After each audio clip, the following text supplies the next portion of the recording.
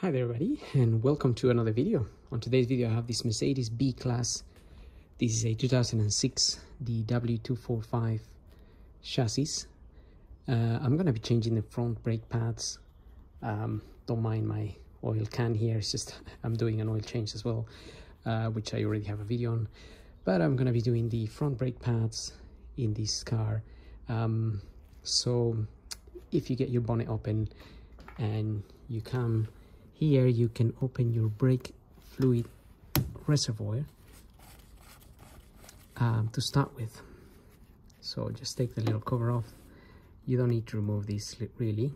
And also just check the quantities of brake fluid you may have in there. If you shine the light, you can see where the fluid is at. In this case, it's sort of halfway between the min and the max.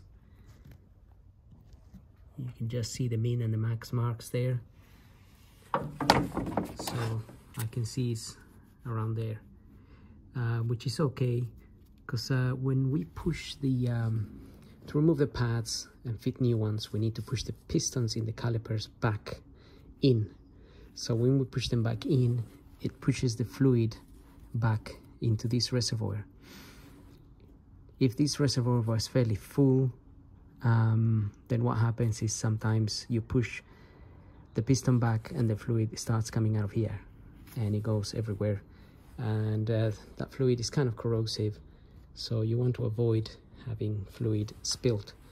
However, sometimes you can't avoid that happening, so you could always wash the area afterwards, or you could put a lot of rag here, paper rag, and if any fluid comes out, it will get absorbed on it, and so you save yourself a mess. So just some little tips there. Whether you do it or not, it's up to you. So now I'm gonna get the car up. I already removed the front wheels because I'm just doing a general service to the car anyway, but we're gonna tackle the pads. So for now, that's all we need to do. Get that cap off, check your fluid quantity, and then get the car up and remove the tires, the wheels. Okay, got the car up, wheels out, and I was just cleaning a little bit around here because I noticed my CV gaiter here is become detached from the CV joint there. So I'm gonna need to put a tie band or the locking clip that goes around it. So it's come off, and obviously the grease from it is gone everywhere around there, as you can maybe see, and that grease is really messy. It messes everything up. I really dislike that grease, but anyway, I know we can't discriminate these days, so I'm not going to say much about that grease, otherwise might get offended. Just joking. Anyway, now we got the car up. We need to remove these 13mm bolts here. Now normally you can remove this one here and flip this up a little bit and change your pads that way, but I'm going to remove both of them in order to check the pins and also just wire brush the area a little bit. It'll be easier to do it without the caliper in place, but otherwise it can be done really quickly as well if you just open that bolt, swing this, and change your pads. But I'm gonna do it maybe slightly the longer way. Okay, so this side of the pads of the braking system has got the sensor, so I'm gonna remove that too. And I got a new sensor, so I'm going to try and take this one out here, even though it's not worn out. I was actually worn out a little bit. By the way, the pads I'm using this here blueprint, but say this A and B class, just make sure you get correct ones for your car though, in case you have a slightly different spec, bigger discs or anything like that. Now that I got the sensor out, I'm going to try and push the piston back at this point. So if you get your screwdriver on the side of the caliper and a little bit of the pad in there, you can just about start bringing this caliper will move this way, your piston will go in. The other way to do it would be to use some G-clamps, but I find that this way works pretty well, and then you're set to and ready to fit your pads.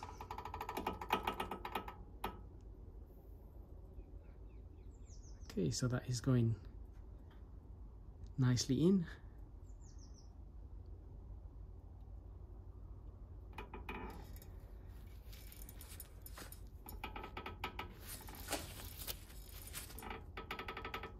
I must admit, I struggle a little bit with the other side, so it can be a little bit hard sometimes to do it, but it's one way of doing it. Right, okay, that's enough. It's all the way back in.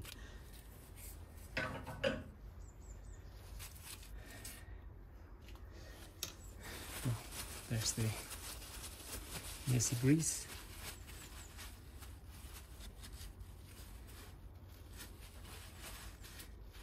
Tried to clean it, but didn't notice it was there too.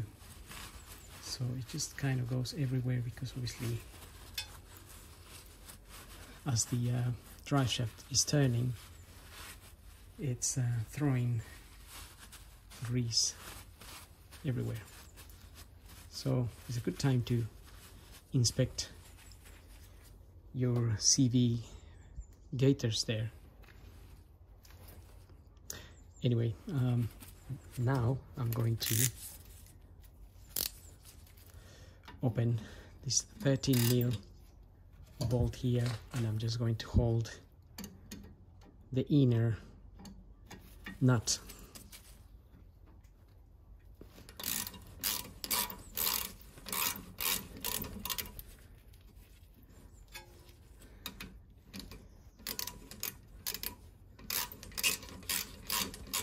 And we'll apply the same procedure at the top.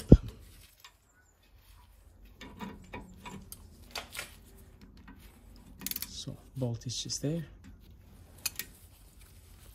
and I'm gonna hold this bit here because it turns as you undo the bolt.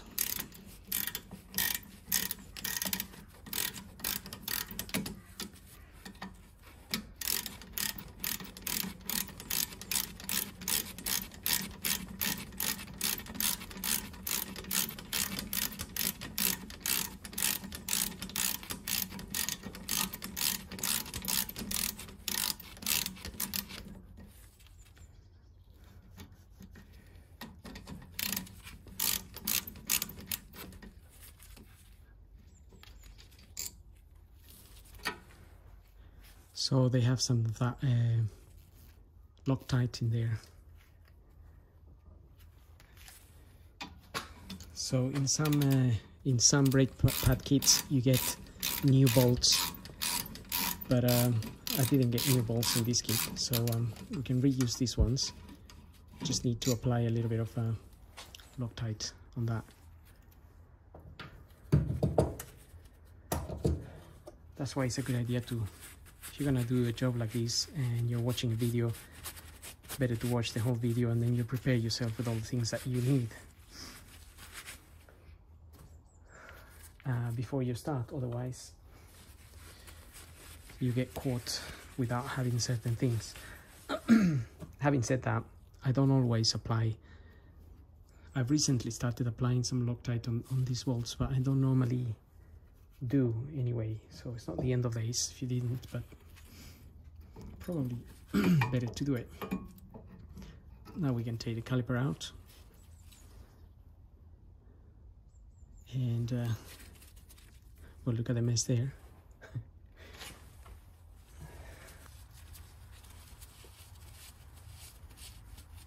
And just hold your caliper and be careful not to drop it. You don't really want to put strain on the hose there, the brake hose that is. Don't really want to be damaging that, bending it too much, or causing any problems. I'm just gonna try and rinse this grease here. Okay, so I just spent a little bit of time cleaning that and grease off of there, so just letting it dry a bit now. So you can put your caliper up here on top of the disc area, just make sure it doesn't fall out.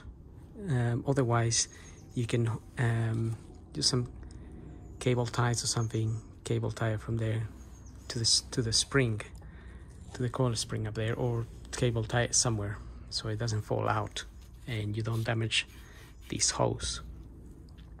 Now we can remove our pads. They might be a little bit hard or stuck. I know these don't look too bad, but the other side, one side of the other side was looking a little bit thinner, and that's why I'm actually changing them. So these are the ones that came out of here, but this is the one on the other side.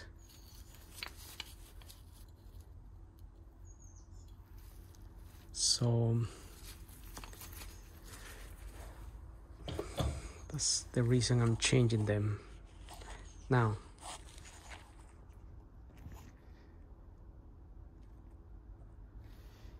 We're gonna remove these little bits here where the pads sit on. We're gonna clean them. Sometimes you do get new ones, so you can go ahead and fit your new ones, but before you could also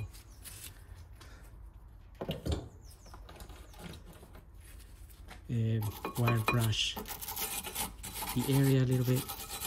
When you're wire brushing, these wires go out like this, and if you go around here you can damage these little rubbers here. You can pierce them, so just be aware of that. Just be careful when you're wire brushing, so you don't want to cause damage.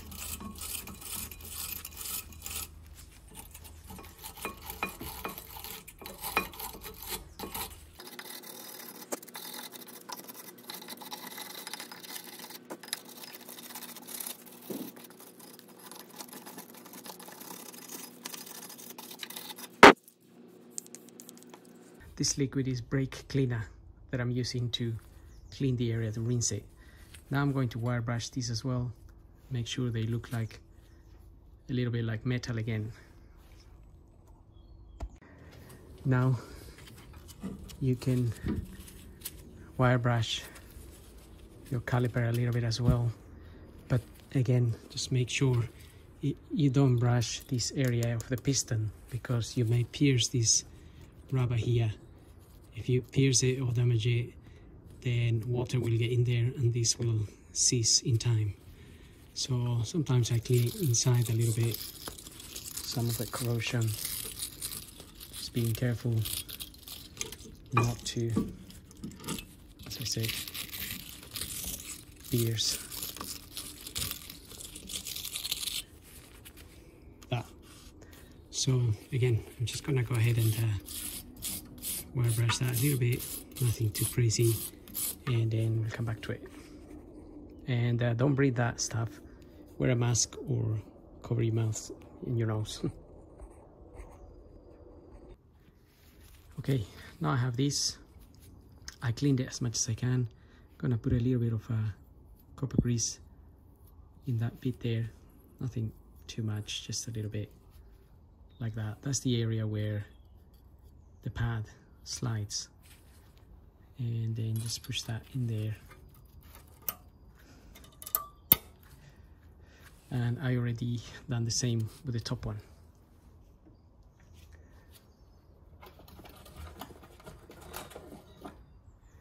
You can then get your pads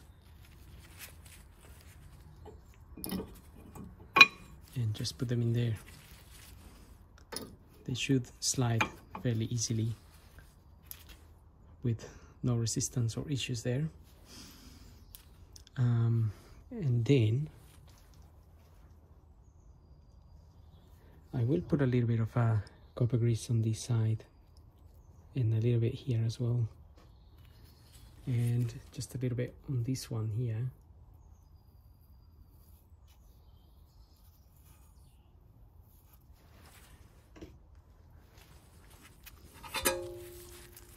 So just try to put it, I try to put it on this side as a circle where that touches.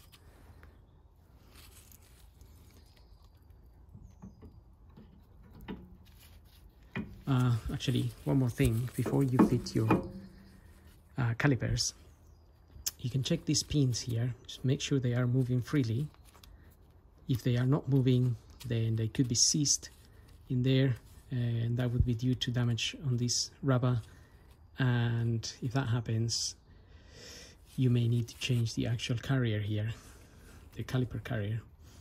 But otherwise, if they are freely moving, then that should be okay. You can also take this out like this. Just inspect them. There's no signs of water in there. This has some grease on it, moly grease. You could clean them and put grease on them if you wanted to, but you need to have the moly grease with you.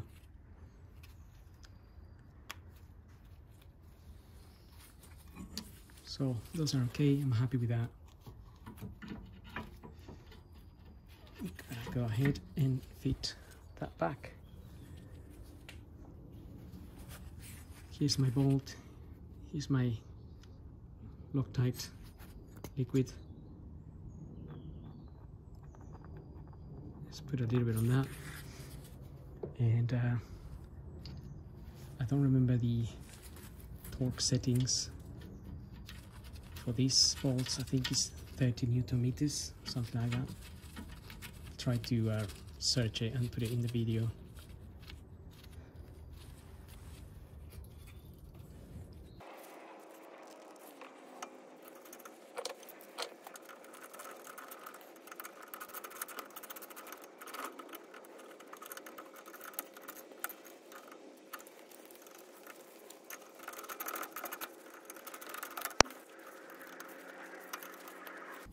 Okay, so I'm not using a torque wrench here, but I'm always doing this, so I pretty much have an idea of how much to tighten it to.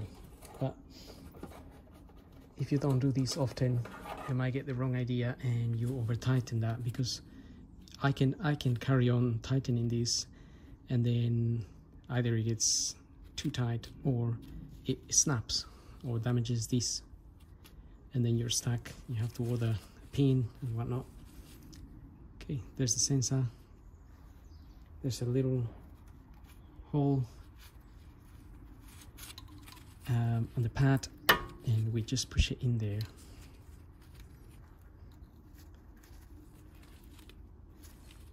And push the sensor in. And that's it. So we're pretty much done here. The next thing to do would be to actually just check the fluid reservoir and see if we need to top up any fluid or leave it as is. Okay, got my wheels on, got the car down. Before we check the brake fluid, what I want to do is just press the brake. So That's just something to remember as well. Don't just go driving off. Make sure you press the brake, just pump it a few times until it gets hard, because then the paper there we are. Now it's nice and hard, because now we just push the pistons out so they can be at the level of the new pads. Right, struggling to get in there. I think I'm getting fatter. I need to lose a bit of weight. Right, now well, I need to lose a lot of weight. Anyway, now you can see we pump the brakes, and after changing the pads and pushing the pistons back, the fluid is now at the max. You can see that clearly. So that's how much it's gone up. So you see what I mean, that if your fluid was at that level to start with, right now it would be all the way up here. And imagine if you were changing the rear pads as well and your fluid was that high, then it will definitely start coming out the top. So anyway, I'm happy with that level there. So now I can put the cap back on there, and we're pretty much done. So we pumped the brakes already, and just make sure you drive slowly for the first few miles, so the pads can start wearing in a little bit, and that's it. You should be done. So the next video on this car is I'm going to be changing the spark plugs in this model. So look out for that video, and don't forget to give me a like if the video helps you, and don't forget to subscribe, and we'll see you on the next video. Thank you for watching. Hope the video helps.